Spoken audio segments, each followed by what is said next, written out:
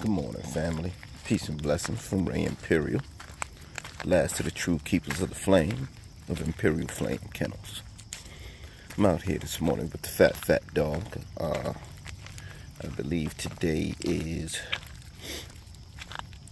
don't start me to lying, y'all. I'm terrible with days and dates, but it's roughly Wednesday, I want to say. Wednesday or Thursday, June 22nd, maybe 20, something like that, 21st, 22nd, somewhere around there. So, it is currently, hold on, I'm gonna actually check this for y'all. Wait, stay. Good, stay, baby.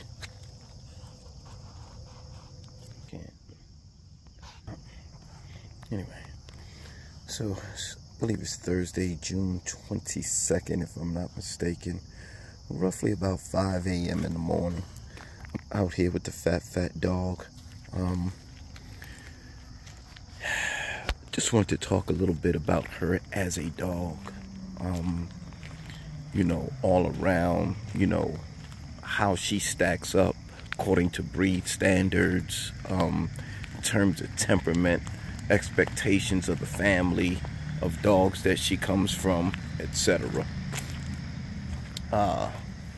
As we can see, she's kind of attentive. She's kind of on her prowl thing, but she's a very, very prey-driven dog.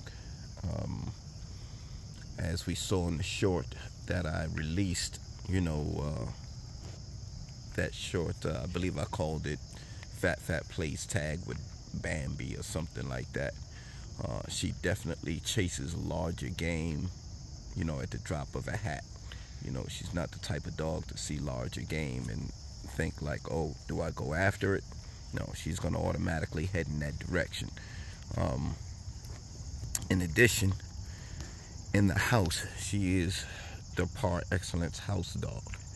Like, her mannerisms and demeanor in the house is, I mean, this dog is perfect. This dog is perfect. Only thing you gotta watch her, you know, like, she will hit any extra food that's laying around, especially if you drop some chips on the ground, stuff like that, you know.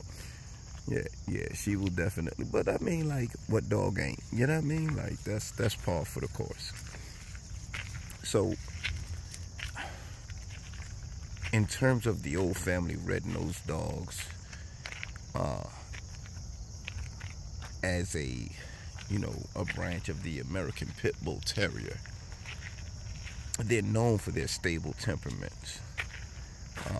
And she is definitely a very stable temperamented dog.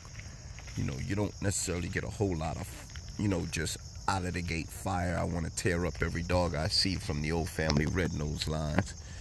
Now you will have, you know, that tendency to want to dominate and be the alpha and so forth and so on. That's in the breed.